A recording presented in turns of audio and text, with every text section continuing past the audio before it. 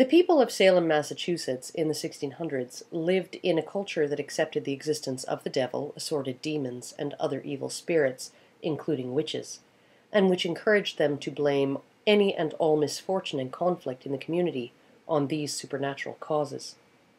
The people of the modern-day West live in a culture that largely accepts the existence of the patriarchy, rape culture, and cultural misogyny, and which encourages them to blame all misfortune and conflict in the community, from rape to domestic violence to the pay gap to male-only conscription, on these ethereal and unfalsifiable social constructs.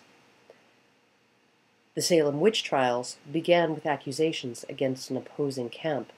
A rival family in the community engaged in a long-standing feud with the family of the accused.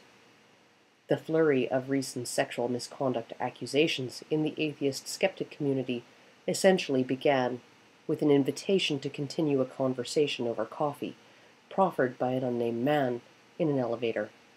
That invitation was ground zero for the splintering of that community into two rival camps, one which embraced skepticism and the rejection of any notion of an invisible, unmeasurable, superior power that rules all our lives, and one which embraced dogmatism.